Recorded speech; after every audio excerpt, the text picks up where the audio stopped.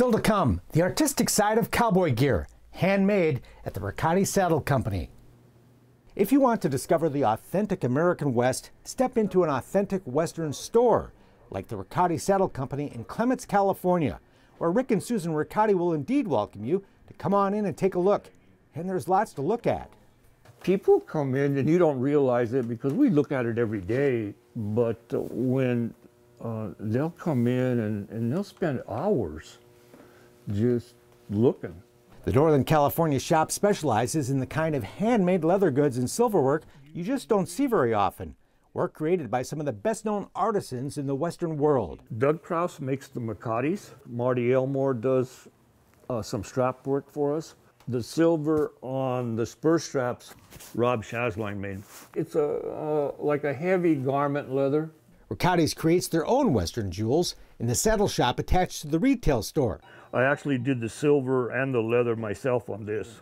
Custom briefcases. There are photo notebooks filled with the one-of-a-kind leather goods that have been crafted in this store over the years. This is a waste basket that we made. Denver Stock Show. We were their West Coast saddle maker. They commissioned, I think it was 4 saddle makers to make their 100th anniversary saddle. You can see this piece right here? That's the binding, and it's rawhide. Rick's staff built this saddle and rebuilt all 14 saddles used by the mounted officers of the San Francisco Police Department. They had a capital improvement project where over a period of time we've replaced all of those saddles. Just as fascinating as this shop and its merchandise is the story behind it. The movie posters on the wall provide a clue. They're all Westerns, films that Rick and Susan's kids and grandkids have worked in doing horseback riding stunts. Granddaughter Cassidy Heiss is a champion barrel racer whose Western film credits include Cowboys and Aliens and The Hateful Eight. I have 4 kids that rodeoed, and when they were young they ruined a lot of equipment, broke a lot of things. And that's how I started. I just started by fixing it, and I kind of got hooked on it, and so here I am. Actually, he didn't like my repairs of horse blankets. Well, that's how the very beginning, how it started. And so he took that over, and then... Repairing horse blankets? Yes. Our own. Our own, yeah. Okay. And I'm looking at the way she cuts it, and I'm thinking, geez, can't you do any better than this? And she said, well, go ahead, do it yourself. So that's the very beginning. At that time, the family lived in fast-growing Hollister, California, where Rick worked for a civil engineering firm and Susan was in the insurance business. But Rick's hometown had grown way too big. One day I went home and I said, you know, I think I'm going to quit my job. And I'm going to see if I can make saddles and see if we can get it to work. And she said, oh, okay. She said, maybe I'll quit mine too. She said, and why don't we sell our place and move someplace quiet?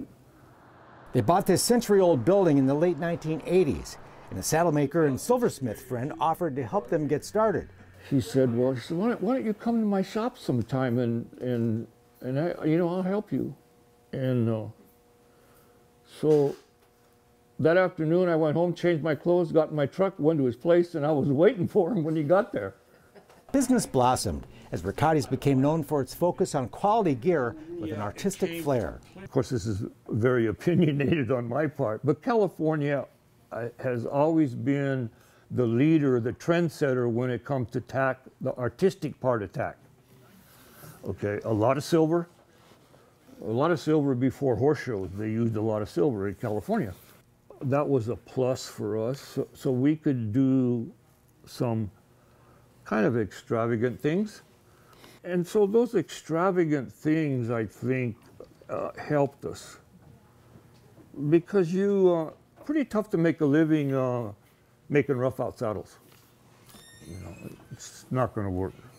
And the quality of their work created some amazingly loyal and trusting customers. We actually had some customers that sent us a check filled out with everything except the amount, and say, you fill in the amount. And that has always meant a lot to Susan and I, because there's not too many people I'd send a check to and leave the amount blank. Ricotti's used to hit the road most every weekend to sell their wares at rodeos and horse shows, but they've dropped the road trips and scaled back a bit. At one time in here, we had 6 guys and me. You know, we were sending quite a bit of stuff to Europe. Anyway, it just got kind of top-heavy. There's still lots of work and a waiting list of over a year for a new custom saddle.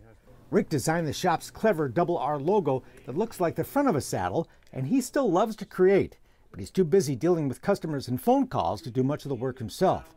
But that's okay. After all, people are the best part of the business. Well, I think it's their values. Pretty much anybody that likes dogs and horses are pretty likable people.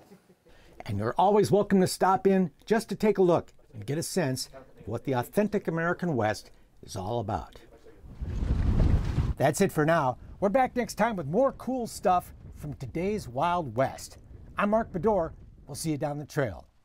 For more information on the people and places featured in today's Wild West, or to order show DVDs and books, visit todayswildwest.com.